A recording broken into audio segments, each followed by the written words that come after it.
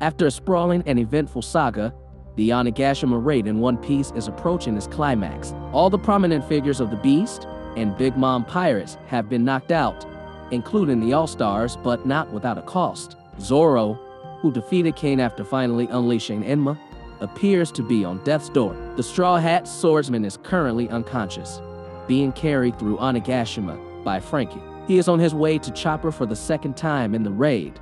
But is there anything left he can do for Zoro? But before we start this video, please smash that like button. And if you haven't subscribed to this channel, please subscribe and click notification bell, or you will miss future anime videos.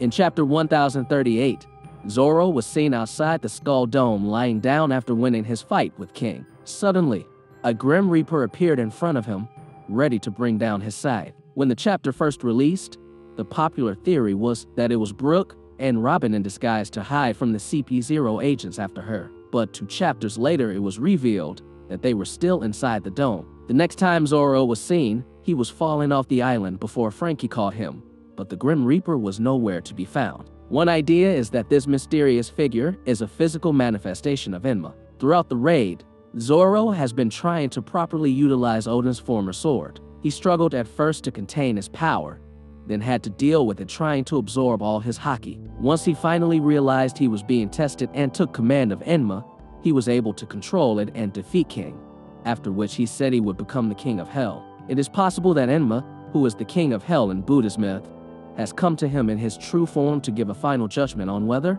or not Zoro is worthy to wield him. Or perhaps Zoro will have to have a metaphysical battle with Enma to completely gain the sword's loyalty. Another possibility is that the Reaper was a hallucination and side effect of the medicine Miyagi and Chopper gave to Zoro. The mink injection had extreme regenerative effects, but at the cost of doubling his suffering and pain later on. Just like on Thriller Bark, when Kuma manifested all of Luffy's pain into the paw bubble for Zoro to take on, this Grim Reaper could have been a manifestation of all that pain coming back to Zoro. Though Zoro is unlikely to die, the question will be how this will affect him later on in One Piece. When fighting one of the pacifists on the Sabaody archipelago, Zoro was still feeling the aftermath of Thriller Bark and collapsed multiple times during the fight. Will Zoro be put out of commission in the next Straw Hat team-up fight?